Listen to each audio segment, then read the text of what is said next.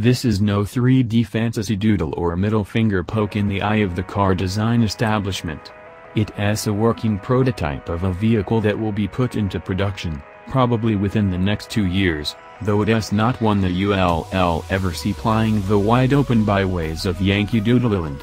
Bangle simply wanted its global launch to happen on a more international stage than the Beijing or Shanghai shows are today, and where better than the show staged in the town where he received his design education.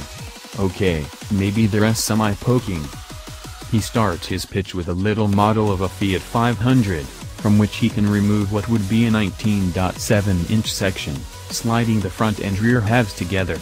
This is how much shorter our car is, and it seats 4 big adults comfortably. Specifications are scarce, but we retold the length is just a bit greater than a Smart Ford S, and the width is nearly identical. But it's considerably taller, and the sides are absolutely planar and vertical, so there's no tumble home confining headspace. All passengers sit quite upright, with their hips much farther above the floor than in most subcompacts. The front seats are spaced just far enough apart to accommodate the right rear passenger's legs between them, and they are both skewed about as much right as the rear seats are left so that the left rear passenger's legs fit between the door and the driver's seat. This also allows the front passenger's seat to be